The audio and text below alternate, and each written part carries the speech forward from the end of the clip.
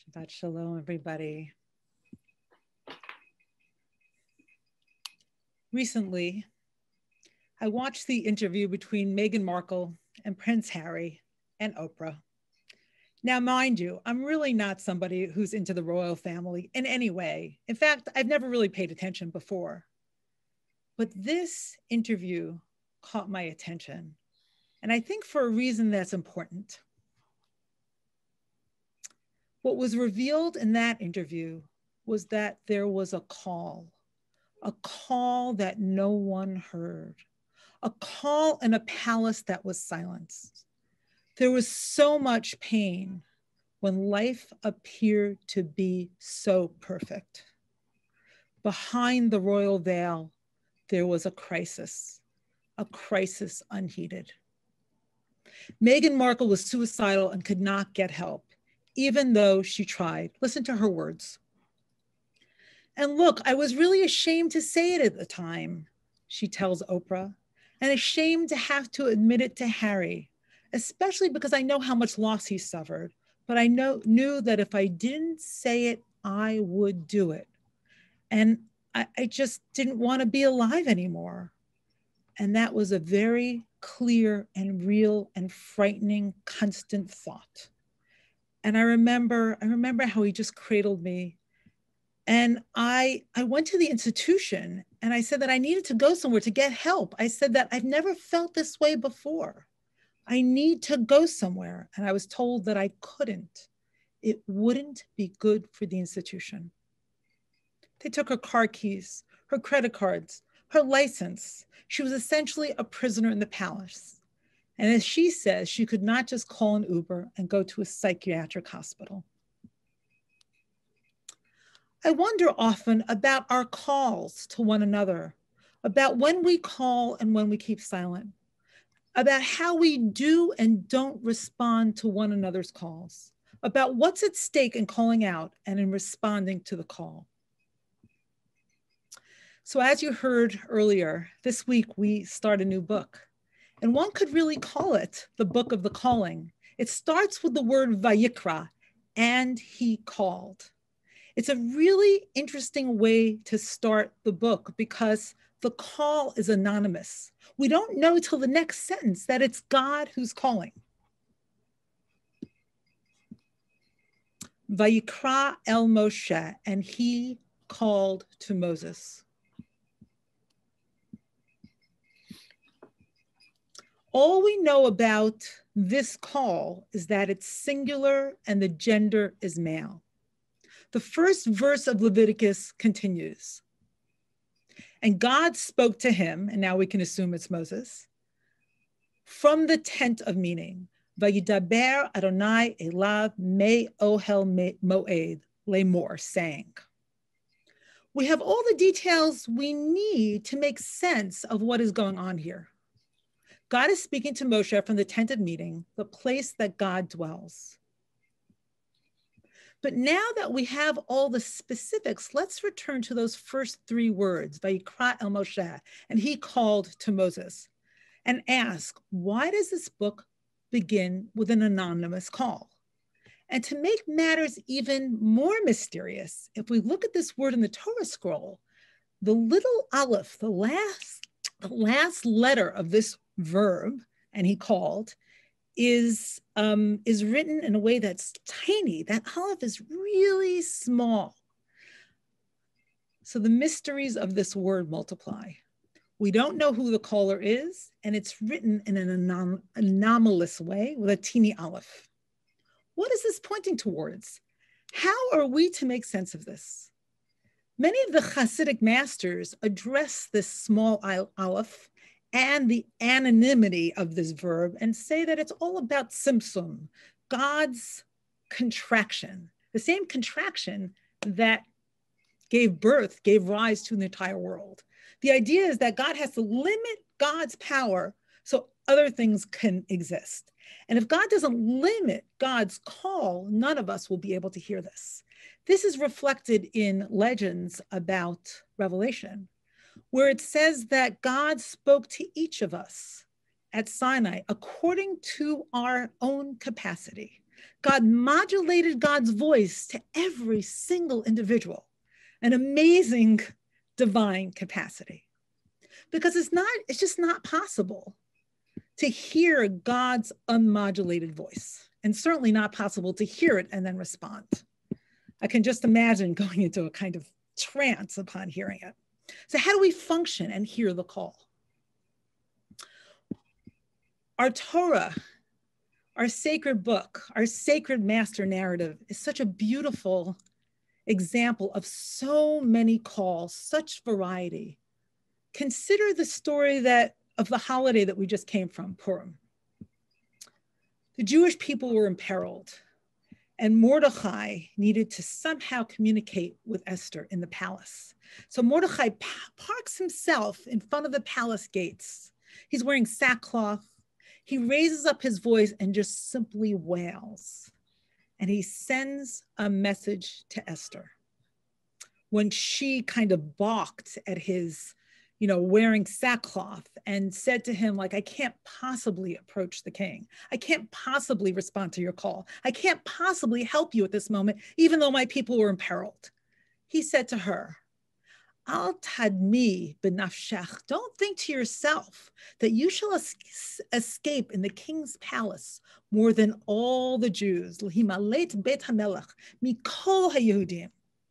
For if you remain silent at this moment, then relief and deliverance will arise to the Jews from another place.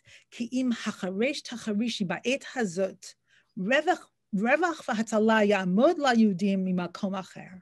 And you and your family will perish.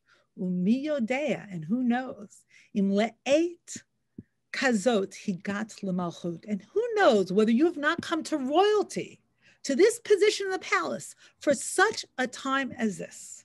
And so she springs, hearing Mordechai's refined call, she springs into action. She commands Mordechai to fast. And this whole book until now, the first 3 chapters of the book of Esther, he's commanding her. Now she commands him to fast, and for all the people of Israel to fast. She dresses in royal garb and she approaches the king with a brilliant strategy that works. Esther saves her people. Mordechai calls, Esther responds, and then Esther calls. And if we look forward to the story of Passover, right? It's coming fast. It's fast upon us.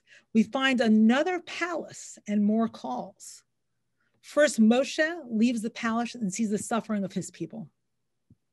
Then he intervenes on behalf of 7 Midianite women, not his people, just simple human beings, trying to draw water for their sheep while shepherds are driving them away.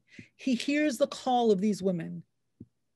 Finally, he hears the voice of God at the burning bush. He responds with great and even tortured ambivalence, but he hears. 2 palaces. Esther hears the voice in the palace and hatches a plan. She saves her people. Moses leaves the royal palace and hears the suffering of his people, hears the human voice of suffering, and finally hears God's voice summoning him from the bush and appointing him as a leader who will take his people out of Egypt. So we have before us now 3 palaces: the palace of Achashverosh, the palace of the Pharaoh, and the British palace. The palace is such a potent symbol in Jewish tradition and beyond, always featured in a fairy tale, in a myth.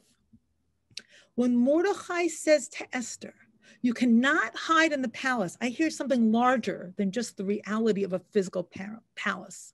I hear that each of us cannot hide in what keeps us safe, in our own privilege, in our own security.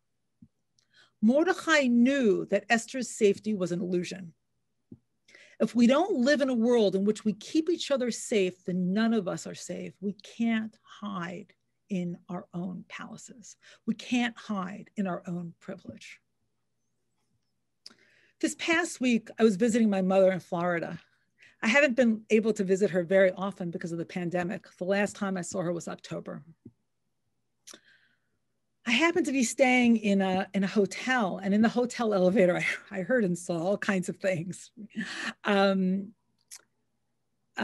people en masse, people sort of half mass. It barely felt like a pandemic. But I heard a conversation the first day I was there that really shocked me. Two men were speaking, and one said, I had COVID last February when everything just started. And what the former president said about COVID was correct, about the virus was correct. And what he said is, this is a China virus, that somehow they had really screwed us over. And then he muttered something about liberals and their responsibility for all this that I didn't really understand. So this was Sunday night. There I was in the elevator with them, and I just stared. I wanted to say something, to disagree, to speak out, to answer the call of justice that I was hearing in my own head. But I could not think of one thing to say. Certainly not in the minute that we were together on the elevator. I was frozen. I was speechless. 2 days later, a young man went on a shooting rampage at 3 spas in Atlanta, killed 8 people. 6 of them were women of Asian descent. I began to think about the lines between our former president's rhetoric to the language of those men in the elevator to hatred and violence and mass shooting. We're still learning about what motivated that horrific crime, but no matter what the cumulative